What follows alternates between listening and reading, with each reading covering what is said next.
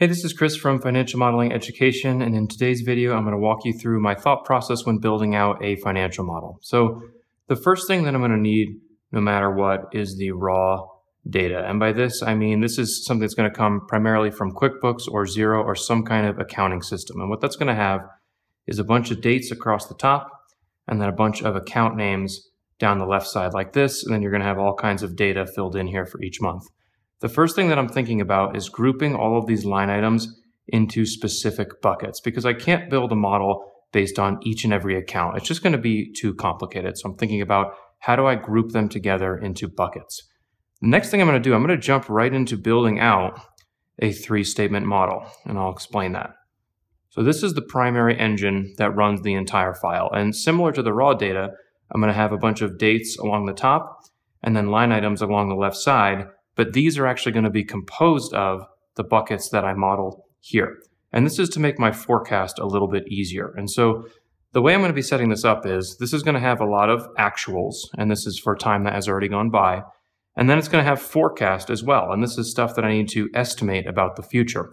I'm going to be building some kind of a sum-ifs formula in here that just says, look for any place I've tagged a bucket in here, and then pull the actual information. And so my actuals are going to be populated from my raw data based on a sum-ifs formula. When I get to the forecast, well, now I need to do a little bit of thinking.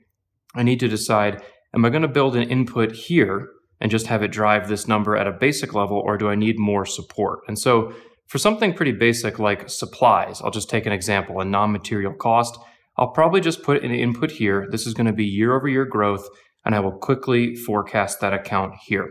But something that has a lot more detail, like revenue, headcount, or capital expense, is going to require a sub-schedule. And so these are going to be sub-schedules that go behind my three-statement model. And like I was saying, it's probably going to be, revenue is going to be one, headcount will definitely be another, and then CapEx probably another. This is just really anything that's material to the company that you're looking at. And so I'm going to have schedules all here. They're probably going to have a similar layout, dates and line items, dates and line items and so on.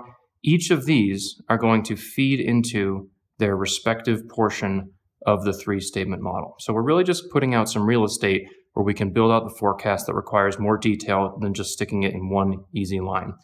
The next thing I'm going to be doing is, because my model's already getting complicated, I'm going to build here a control panel. And this is where I will enter date changes, but more importantly, where I will check for errors. And what I want to know is, does my balance sheet balance? Does my statement of cash flows match the balance sheet? Does the net income from my raw data match the net income in my three-statement model? And so any potential error that can pop up is going to flow through to here. So this is a very important tab that I'm always going to be checking. The last thing is I need to be able to build summaries, right? I have to be able to share this with my team. It doesn't make any sense to have somebody sit over my shoulder and look at a financial model that's got 3,000 rows. I need to condense it and communicate it in some way that people can understand. And so everything from the back here is now going to flow into a summary. And this is going to be something that I can PDF and send around to my team. Again, I'm always thinking about double checks. Does my totals on the summary match my three-statement model? Do the subschedules match the summary? Anything that I can think of is going to flow through to the control panel. And so what I'm going to be building is a consolidated list of possible errors all the way throughout the file. And that way, if something goes wrong, well, I can immediately go look for it back in the file. And the best models that I build, if I have an error that triggers here, I'm going to make sure that I link that information to each and every tab in the entire model. So that way, the second something goes wrong, I can say, you know what, I got to go to the control panel, investigate my error list, and then trace it back. So I know that's a lot of information, but that's directionally how I think about it. I need the raw data first because I need the history before I can calculate the future. I want to build the three-statement model because that's the primary engine of my file. Then I'm going to build subschedules for line items that need more detail. I'm going to have summaries so I can send it to my team. And then lastly, and always, I'm going to have a control panel to check for errors because that is the most important part. So thanks so much for watching. That's it for this one. I'll see you in the next one.